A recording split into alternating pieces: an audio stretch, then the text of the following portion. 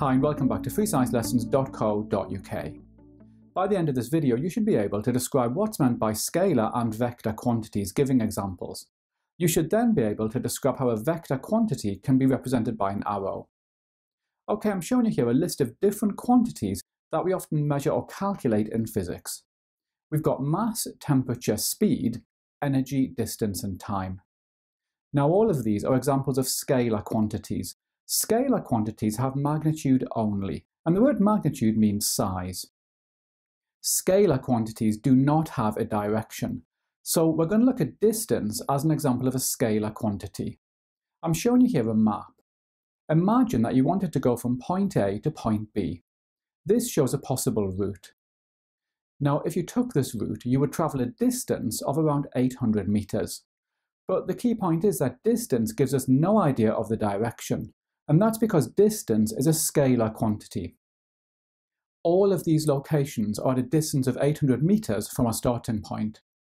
So simply stating a distance does not tell us where we're going. So as we said before, scalar quantities have magnitude, in other words size, only. Remember that scalar quantities do not have a direction.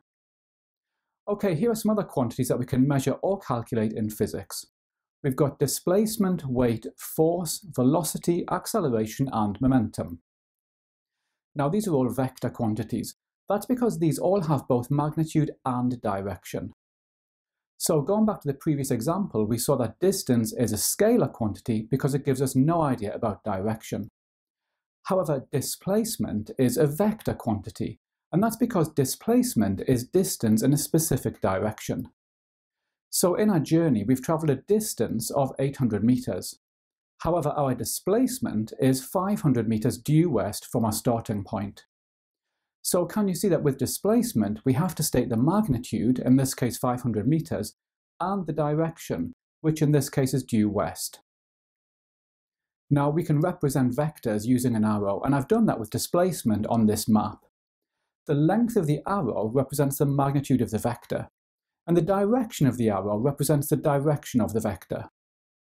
We're going to be looking at all of these vectors in the topic on forces, and you'll be seeing arrows being used in each case. Remember, you'll find plenty of questions on scalar and vector quantities in my revision workbook, and you can get that by clicking on the link above.